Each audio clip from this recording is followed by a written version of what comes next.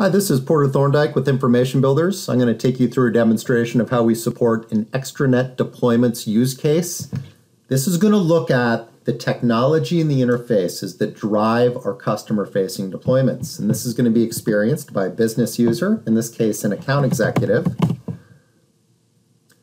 And to talk about some of the enterprise capabilities of our portal that are seen in a lot of customer-facing deployments, the first is, can it scale to support a customer-facing deployment? And we have many references of our portal being used in deployments over 100,000 users. Does it have the architecture to support it? It's architected to support multi-tenancy and software as a service deployments. And does it have the enterprise security?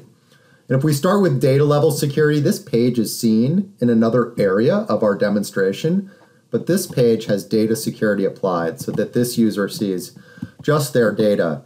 And that can also be extended to page level security. Which pages do we have access to? What folders can I see? What content do I have access to? And what can I do with that content?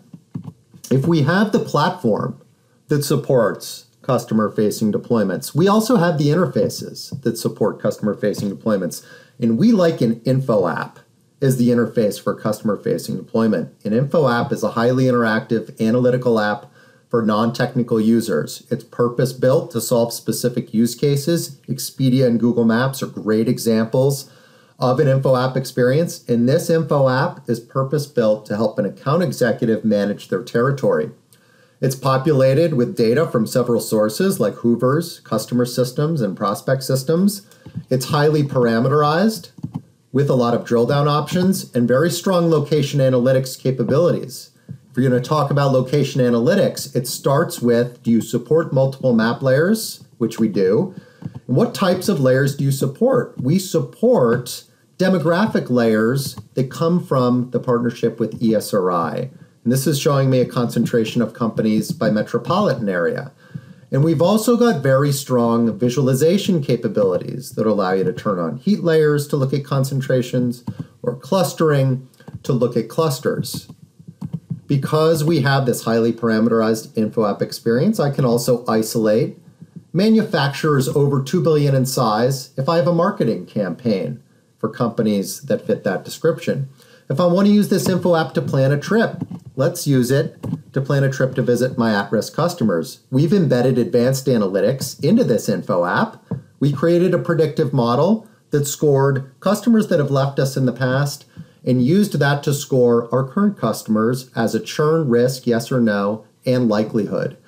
And so to visit my at-risk customers, I'll select churn predicted yes, and I've got 96. I can't visit all 96. How about also the ones where I have a deal in the pipeline? I've got 9 of those. I can do that. And General Electric might be my best customer. I want to learn everything we know about them. And a lot of times there's an advanced visualization that's perfect at communicating a certain type of data. And if I think that General Electric is a churn risk because of the support issues we've been having, we support these advanced D3 style visualizations like a calendar control that are perfect at communicating a certain type of data, like support issues over time. And I want to continue my education to learn about them. I want to understand everything we know about them. That is seen in an all-in-one, and that is often a data integration and data integrity challenge. The reason is information on General Electric or a company lives in a lot of systems, and we've got the data integration to access those systems. But is that information clean and organized? We have the data integrity to cleanse it and organize it, and this is a screenshot of our product that does that. And if you can do that, creation of and consumption of an all-in-one becomes easy. And this all-in-one is telling me everything we know about General Electric. It's delivered in our in-document analytics format, which presents a variety of tabular or graphical views and embeds the data and interactive controls in the document so that it can be used portably and disconnected. And we see a contact and a support tickets trend and where the leads have come in and what they've purchased. So I've got the first leg of my trip. Let's plan the second leg of my trip to visit some prospects that are in the closing phase. We've extended the advanced analytics for churn risk in customers to score prospects as low or high risk because the input variables are the same. Industry, sector, company size, products they're interested in. So I've got 350 prospects. Let's look at just the low-risk prospects. And let's look at just the ones that are in the closing phase. I've got 28 of those. I think I can pick through these. Sunoco Logistics is the biggest one.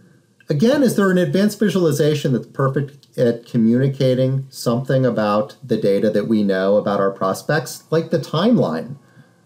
So a timeline visualization is perfect at communicating anything that happens over a timeline, like a sales cycle. And I can analyze this and I can see where we got started with this prospect. And I can see that we approved the budget, that we did a workshop and a proof of concept and reference checks panned out. We're in negotiation, so I definitely want to visit this prospect. I want to see where they are on the map. Is there anyone else I can visit while I'm in Philadelphia? And there is another prospect nearby, AmeriGas Partners. And this is where making use of the different base map layers would be useful for me. The context of the roadway or the satellite view. And this is also where, if I'm in town, are there any of these companies on the Hoover's list I could prospect, cold call, try to set up a meeting with? Making use of the selection tools will be very useful here. Show me all of the Hoover's companies within 20 miles. Or the traffic on the bridge is terrible, let me draw a custom polygon north of the river. Or use the marquee select. And this is going to give me a list of all those companies. I could just leave this open as my call list for the day. So I've used this InfoApp to effectively manage a new marketing campaign and plan a trip to visit at-risk customers and my prospects in the closing phase that are low risk. Now that I'm on the road, do we have an interface and a technology that can help me while I'm on the road? And of course, we have that in-document analytics capability, the customer all-in-one. And we pair that with our ability to burst it and schedule it and distribute it for information delivery. And it's been coordinated for me in this case by company. So as I go from Bristol Myers Squibb to General Electric to Rite Aid, all of this information on my tablet remains interactive, but works whether I'm connected or disconnected. And employees in the field is a huge use case for in-document analytics and for information delivery. The best use case for in-document analytics and information delivery that we support is interactive e-statement. We have many customers that are using us to create interactive e-statements. It's really a data monetization use case because when you study the benefits of going with a paperless statement, it obviously saves costs on printing and distribution. But it has not traditionally increased revenue through something like improved customer satisfaction because customers derive no additional value from the paperless statement as they do from the paper statement. But if you present them with an interactive statement, like seen here, it will increase customer satisfaction. When I get my statement, I look at it and I say to myself, I've got a wife, I've got 2 kids, I'm going to fall short of my retirement target, that's bad. What can I do to change that? I love football, but what if I dropped NFL Sunday Ticket? That would allow me to increase my contribution to 5%, and my family would make its retirement target. And we can do that on an interactive e-statement. And as I look at my fund activity, I'm always looking at the ending balance and how much it went up, but I can't visualize that like I can on the interactive e-statement, and I can't look at how that's affected the percentages. And we can do that on the interactive e-statement. And I can't look at the funds that I'm invested in the performance that they've had, and compare that to some other funds that are available that I might consider investing in. And we can do those things in the interactive e-statement. And it's really that combination of the traditional branded statement look and feel with that simple interactivity that makes the interactive e-statement such a strong data monetization use case. So in this demonstration, we've reviewed how we support the extranet deployments use case, how our platform and interfaces can drive the high user adoption rate required of a customer-facing deployment.